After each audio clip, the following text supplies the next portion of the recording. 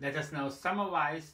So we started off by talking about regression trees and classification trees, which are very simple nonlinear models to fit to data. And we saw they work quite well. They work with NAs, they work with continuous variables, with discrete variables. They're very easy to fit and they're very easy to interpret, but the performance was not as good as some of the more modern ensemble-based methods in the context of trees.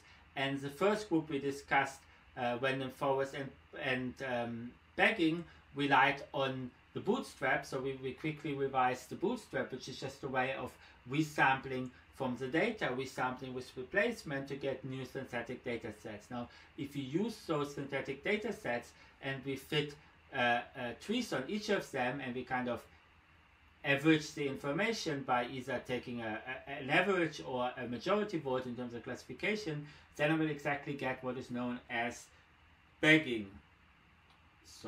And if I now say, well, but those fitted models are actually quite similar, how can I make them more diversifying? What I can do is actually each model not give all the predictors, not make all the predictors available for it to fit on, but only a fraction, usually the square root of the number of predictors. And if I do this kind of reduction of predictors each step, then the model I get is random forest, which is very similar to bagging, where I just allow the model to be only fitting on a random subsection of the predictors each step. So those two models already perform quite good, in particular random forest, which is a very trivial modification to bagging, is more commonly used in practice and it performs quite well. And on top of it, we also discussed another model which is called boosting, which rather than using the bootstrap, it uses a kind of sequential update of the data, where I look at the data, I fit a tree-based model, a very small one, take away part of the information I learned, but only with a small learning rate, and then kind of keep on doing it until performance gets better and better. So this is a very powerful model as well. It uses small trees rather than the larger trees used in bagging and random forest.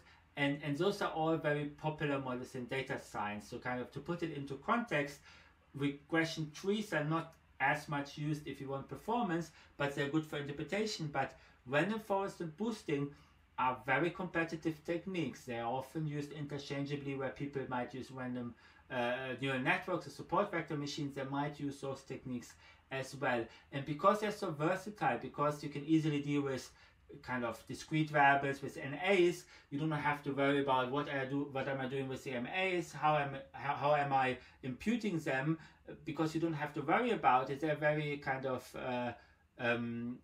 very often used with data scientists, because it's like one of the best techniques you can use. It gives you excellent performance and there's very little you can do wrong with those models. And random forest, for example, I can easily parallelize as well. The bootstrap, I could parallelize it, so I can really apply it to a lot of data and I can get very good results for those very big data sets. So this is really all I wanted to say, and I think today was the first day where we kind of had a chance to touch on some of the more modern and more powerful machine learning techniques, rather than last week where a lot of the stuff were many things you probably have seen or heard about in some of your statistics courses.